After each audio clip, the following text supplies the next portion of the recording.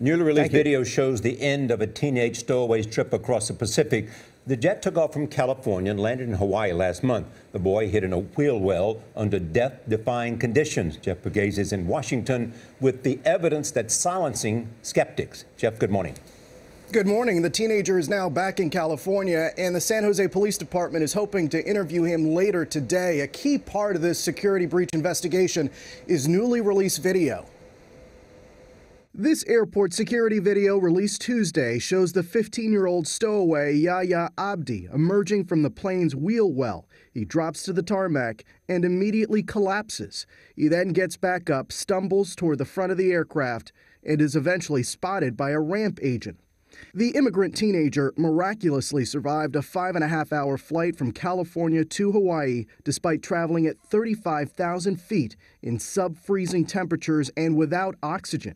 The feat was so remarkable, some aviation experts were skeptical that he had actually been in the wheel well.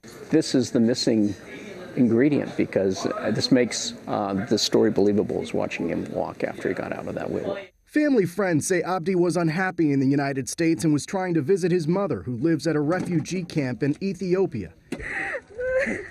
She claims her son was angry at his father and says her ex-husband cut her off from her children when he brought them to California. But in an exclusive interview with CBS station KPIX, Abdi's brother and sister disputed their mother's claims. Your mom said your dad told you guys that she was killed in a rocket attack in Mogadishu. No, that's just lying. Yeah, she's lying. They say their mother left them when they were young and is now trying to reunite, only to get out of the refugee camp. We love her, but she left us when we needed her the most, so we don't want her.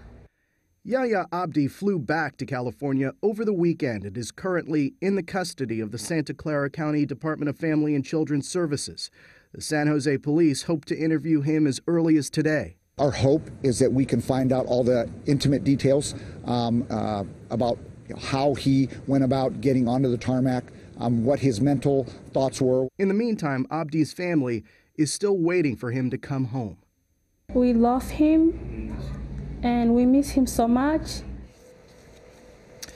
The San Jose Police Department says once its investigation is concluded, it will consult with the DA's office to determine if criminal trespassing charges will be filed against the teenager. Nora?